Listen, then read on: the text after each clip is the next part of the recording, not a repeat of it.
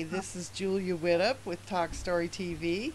And this morning we have with us Rick Bettencourt, and he's going to talk to us about his new book and some other things, the writing lifestyle. Hi, Rick. Hi. Having me. So, tell us a little bit about your new book. Well, Tim on Broadway, and it is a gay romance. It takes place mostly but it also in New England. It's about a, a man, Tim Benton, and his infatuation with theater and divas, and also the bag boy at the local grocery store. So it's a fun, light read, and it was a lot of fun writing it. I got a lot of help from my team, the people that I work with. So it's been a lot of fun. Great. So, tell us a little bit about your writing. How do you do that? Do you Sure, sure. For Tim on Broadway, and actually for a lot of my writing, I get a lot of inspiration from music. So in this specific book, uh, show tunes are were an inspiration, but also because of the nature of the story. But I'm also a big Bette Midler fan. Bette Midler plays prominently in Tim on Broadway. In fact, she has an appearance in it.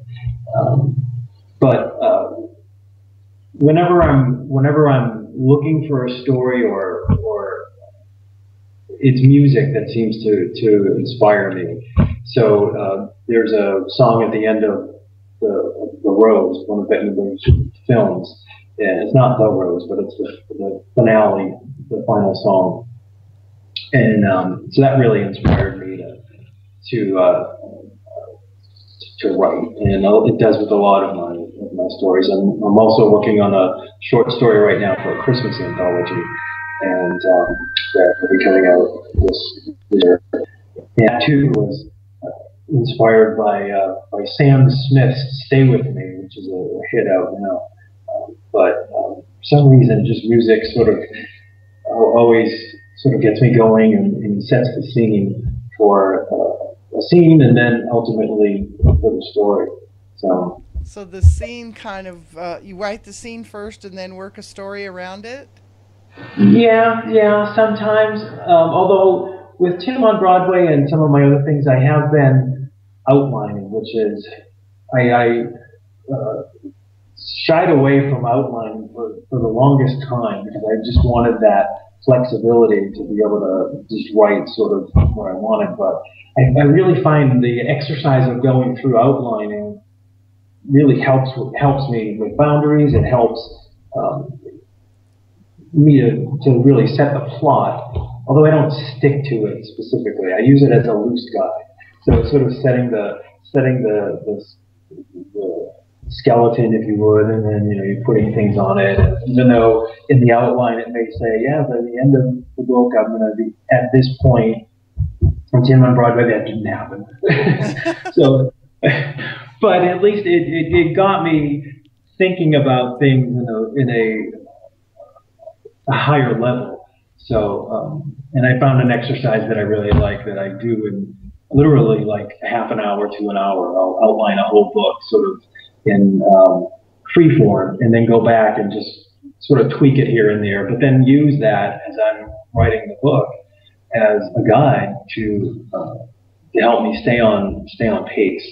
So, like I said, I tried not to outline for years, but finally, okay, let's do it. So I'm glad I did it because it does help, like I said.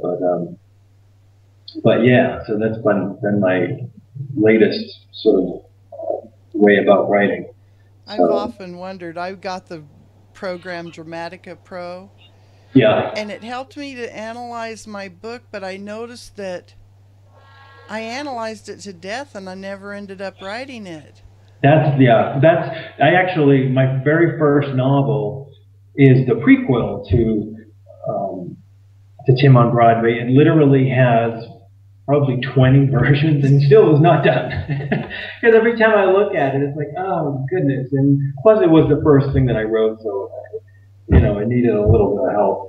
So, but I do one day want to publish that. And right now I'm going to start workshopping it with my writers group. I have a writers group that I work with here in Florida, who's been very helpful in getting feedback. We just went through my story, my Christmas short story that I was mentioning. But getting readers' feedback prior to publishing is just so critical. So, because you can know what you meant when you write it down on the page, but not till you hear somebody else's reaction to it, you really understand how the reader is getting it, and to have you can do it online. There's great groups online, and I've had some great beta readers that I found online. Really? But also, where would you suggest people? On Goodreads, Goodreads.com. Some of the forums and the groups in there, and people are just really helpful about wanting to read books, beta books, as a beta reader. So, and I've met some really great people as a result of that too. So, definitely worth doing. But yeah, getting feedback and getting somebody's thoughts about how they interpret your work is, like I say, it's just critical. I mean, even especially with editing as well. I mean, not that you would send your book for editing for betas, but I often joke that I'll have read over my material dozens of times and consistently miss the same exact typo or there's a dog missing or a not. It's like, I knew what I meant, but it's just not in there. So I'm just like, you just can't edit your own stuff. I mean, you have to go to somebody else. And I don't really think you can be content with just one editor either. No, exactly. I'll send it to 3 or 4 people, and they all find something different, or there's a different. Well, there should be a comma here, or no, there shouldn't be a comma here.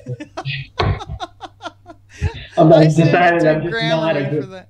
Yeah, I'm not good with commas. It's just like, the pain of my existence. I think it stems from 5th grade. One time in 5th grade, I got hall time because my teacher said, well, sometimes commas you can use them if you want, if you don't. So I decided to put a comma after every single word in the practice guide, in our exercise, and I got shoved out into the hall for being a wise guy.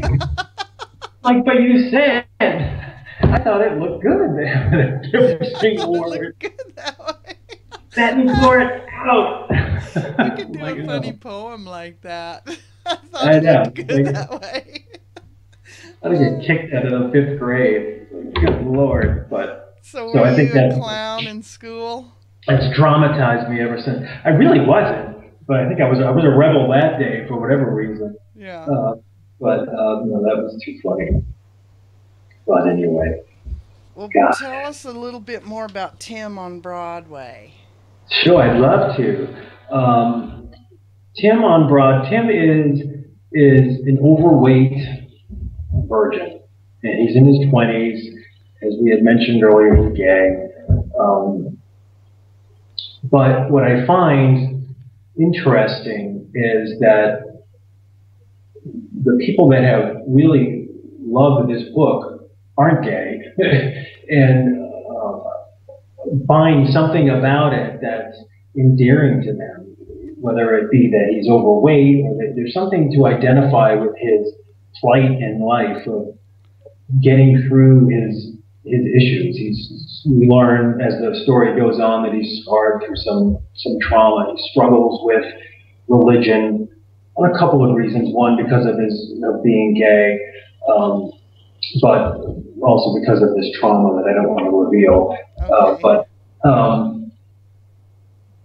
But there's something identifiable about him that makes him lovable. and he may not fit into the classic romance uh, genre in that he's not a spelt. A lot of the gay romance books out there, the ribbed stomachs and the beautiful men, and he certainly doesn't fit into that. The straight ones are the same. They're all Yeah, gorgeous. exactly. Yeah, a lot of the romance are about gorgeous men, or gorgeous characters, um, and he's not ugly by any means, but it gets to the qualities of what a person is inside. He's really inside. He's really a decent person, and then he finds interest in somebody that actually is, on the outward appearance, is good looking. And then as the novel progresses, we learn that even that person has good qualities about him that at first maybe doesn't seem as so. In Javier, he's the bad boy that I mentioned earlier. He's had his own issues in life and may not come across initially as the best sort of person for Tim, or for a relationship, that is. But we learn some nice qualities about it as it progresses. So it's a fun book. I loved writing it. I'm right now working on season 2, although I had to put it aside because I got this Christmas anthology I'm trying to get out by the end of this month. But I love the characters in it. I love what I like about. I mentioned the book that my first novel Mm-hmm. is sort of the prequel to that, and that's the story of Carolyn Sawyer. Carolyn Sawyer is the diva, the performer that is in Tim on Broadway. That Tim is anxious to see her in concert. She's sort of the Greta Garbo of divas. She's sort of gone, she's a recluse, lives on an island in Maine, and even though she's a fantastic talent, she very, very rarely gives concerts and just is sort of in hiding, if you would. And so it's announced that she's giving a one-time only concert for a benefit, and Tim just wants to go, so badly. But he doesn't have the money. He was recently fired because of Javier in the grocery store that Javier works at. So the initial first half of the book is him trying to get tickets to see Carolyn Sawyer. But the prequel is the life of Carolyn Sawyer, and it's from a couple. It's written in the third person from a variety of point of views. But unlike Tim on Broadway is first person and written from Tim's point of view. But the prequel is about Carolyn's plight in life and growing up in the 70s and 80s, and her trying to be a performer, and the traumatic events that she had as a teenager and whatnot. So it's one of it takes place. A lot of it takes place in the North Shore. I grew up in the Salem area, Salem, Massachusetts area. So all of my stories have some connection, even if it's just a very loose connection to that area, just because it's home and always will be. Well, filming a movie in Salem, so that's how it opens. And Tim is coincidentally from Salem, Massachusetts as well, even though he lives in New York. And so there's that connection of Salem. And I always liked Robert Parker, the author of the Spencer for Hire novels, who has unfortunately passed away. He always embedded in his stories stuff about real locations in Boston, and I always found it as I was like, oh, I've been there, I know exactly what he means. So I like to try to do that. Yeah, I think people like that, especially if they're from that area. It also gives you a marketing tool. A lot of those places will put your book in their store. Yeah, yeah, because I've got a lot of places in Salem and like Robert Parker, and there's tons of Boston references. So yeah, and that is gonna use that. I should write that down. I haven't gone to all these stores and said, you know what, I have your store in my book. You wanna, Maybe you want to put my book in your store. yeah, Your store's in my book.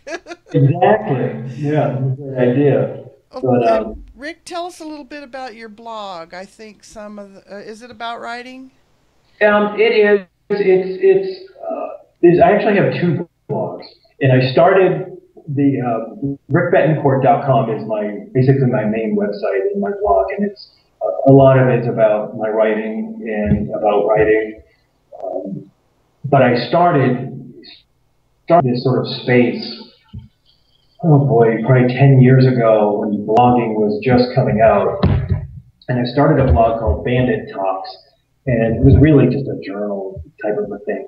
But it has since been taken over by my dog, Bandit. And it's named after him, Bandit Talks. So Bandit has now taken over that blog again and is now most recently wrote and is promoting his father's his father's work on his blog. But His human father? his human father. One of his human fathers, I should say, because he does have two. I like it. What's the address for that one? That one is bandittalks.blogspot.com. So Okay. yeah, that's a lot of fun. That blog. And Rick has an article on our blog, tvbackstory.com, Mm-hmm. and links to, I guess your link is just to your first blog. It's to the Rick Bettencourt. Yeah, the rickbettencourt.com blog, and in my Twitter account as well.